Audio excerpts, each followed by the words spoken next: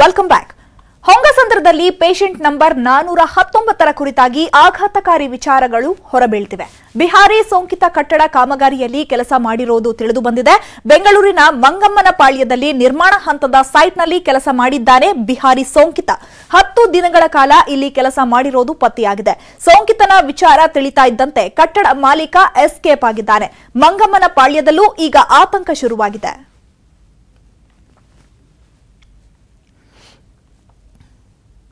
ರಾಜ್ಯದಲ್ಲಿ ಸರಿ ಕೇಸ್ ದಿನೇ ದಿನೇ ಹೆಚ್ಚಾಗ್ತಿದೆ. ತೀವ್ರ ಉಸಿರಾಟ ತೊಂದರೆಯ ರೋಗಿ ಸರಿ ಆರೋಗ್ಯಾಧಿಕಾರಿಗಳಿಗೆ ದೊಡ್ಡ ತಲೆನೋವು ತಂದಿದ್ದಾರೆ. ಸರಿ 26 ಕೇಸ್ಗಳು ಅಧಿಕಾರಿಗಳಿಗೆ ಸವಾಲಾಗಿವೆ. ಇನ್ನ ಮೊದಲ ಸರಿ ಕೇಸ್ ಏಪ್ರಿಲ್ 7ರಂದು ಗದಗ್ನಲ್ಲಿ ಪತ್ತೆಯಾಗಿತ್ತು. 80 ವರ್ಷದ ವೃದ್ಧೆಗೆ ಸರಿ ಕಾಣಿಸಿಕೊಂಡಿತ್ತು. ಬೆಂಗಳೂರಿನಲ್ಲಿ ಅತಿ ಹೆಚ್ಚು ಸರಿ ಕೇಸ್ಗಳು ಪತ್ತೆಯಾಗಿವೆ. ಕೊರೋನಾ ಸೋಂಕು ಹೆಚ್ಚಾದ್ರೆ ಉಸಿರಾಟ ಸಮಸ್ಯೆ ಹೆಚ್ಚಾಗುತ್ತೆ. ಸರಿ ಹೇಗೆ ಬಂತು ಅನ್ನೋದೇ ಈವರೆಗೆ ತಿಳಿದು ಬಂದಿಲ್ಲ. ಹೀಗಾಗಿ ವೈದ್ಯಾಧಿಕಾರಿಗಳು ರೋಗಿಗಳ ಮಾಹಿತಿ ಪಡೆದು ಪತ್ತೆ ಹಚ್ಚುವ ಕೆಲಸವನ್ನ ಮಾಡುತ್ತಿದ್ದಾರೆ. ಸರಿ ಕೇಸ್ಗಳು ಅಧಿಕಾರಿಗಳಿಗೆ ದೊಡ್ಡ ಸಮಸ್ಯೆಯಾಗಿದೆ.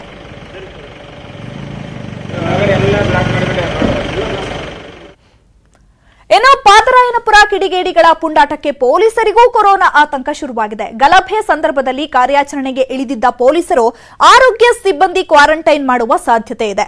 ಈ ಸಂಬಂಧ ಪಶ್ಚಿಮ ವಿಭಾಗದ ಡಿಸಿಪಿ ರಮೇಶ್ ಬಾನೋತ್ ಪಾಲಿಕೆಯ ಜಂಟಿ ಆಯುಕ್ತರಿಗೆ ಪತ್ರ ಬರೆದಿದ್ದಾರೆ. ರಾಮನಗರ ಜೈಲಿಗೆ ಶಿಫ್ಟ್ ಮಾಡಿದ ಆರೋಪಿಗಳ ಪೈಕಿ 5ರಲ್ಲಿ ಕೊರೋನಾ ಸೋಂಕಿರೋದು ಖಚಿತವಾಗಿದೆ. ಪ್ರೈಮರಿ ಕಾಂಟ್ಯಾಕ್ಟ್ನಲ್ಲಿ 23 ಪೊಲೀಸ್ ಅಧಿಕಾರಿಗಳು ಹಾಗೂ ಸಿಬ್ಬಂದಿ ಇದ್ರು.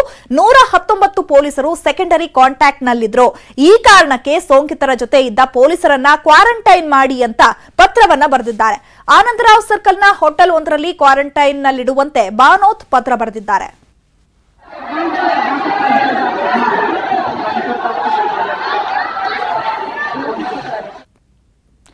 ಕೊರೋನಾ ವ್ಯಾಪಿಸ್ತಾ ಇದ್ರೂ ಜನ ಮಾತ್ರ ಜಾಗೃತರಾಗ್ತಿಲ್ಲ. ತರಕಾರಿ, ಮಾಂಸ ಖರೀದಿಗೆ ಮುಗಿ ಬೀಳ್ತಿದ್ದಾರೆ. ಕೋಲಾರದಲ್ಲಿ ಮಾಂಸ ಮಾರಾಟ ಮಾಡದಂತೆ ನಗರಸಭೆ ನೋಟಿಸ್ ಕೊಟ್ಟಿದೆ. ಆದ್ರೂ ಮಾಂಸದ ಅಂಗಡಿಗಳು ತೆರೆದಿವೆ. ಅಂಗಡಿಗಳ ಹಿಂಬಾಗಿಲಿನಿಂದ ಮಾರಾಟ ಮಾಡಲಾಗ್ತಿದೆ. ಬಸವ ಜಯಂತಿ ಹಿನ್ನೆಲೆಯಲ್ಲಿ ಇಂದು ಮಾಂಸ ಮಾರಾಟ ಮಾಡದಂತೆ ನಗರಸಭೆ ನೋಟಿಸ್ ಕೊಟ್ಟಿತ್ತು. ಆದ್ರೂ ವ್ಯಾಪಾರಿಗಳು ಇದನ್ನ ಲೆಕ್ಕಿಸ್ತಾ ಇಲ್ಲ.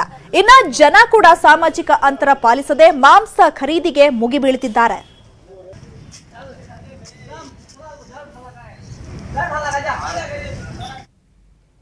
ಕೋಲಾರದಲ್ಲಿ ಮಾಸ್ಕ್ ಹಾಕದೆ ಓಡಾಡ್ತಿದ್ದವರಿಗೆ ಪೊಲೀಸರು ಕ್ಲಾಸ್ ತೆಗೆದುಕೊಂಡಿದ್ದಾರೆ. ರಸ್ತೆಯಲ್ಲೇ ಶರ್ಟ್, ಟೀ ಶರ್ಟ್ ಬಿಚ್ಚಿಸಿ ಮುಖಕ್ಕೆ ಕಟ್ಟಿಸಿದ್ದಾರೆ. ಕೋಲಾರ ಜಿಲ್ಲೆಯ ಬಂಗಾರಪೇಟೆ ಬಜಾರ್ ರಸ್ತೆಯಲ್ಲಿ ಈ ಘಟನೆ ನಡೆದಿದೆ. ಕೊರೋನಾ ಬೇರೆ ಅವರಿಗೆ ಅಂಟಿಸ್ತೀಯಾ ಅಂತ ಪೇದೆ ಎಚ್ಚರಿಕೆಯನ್ನ ಕೊಟ್ಟಿದ್ದಾರೆ.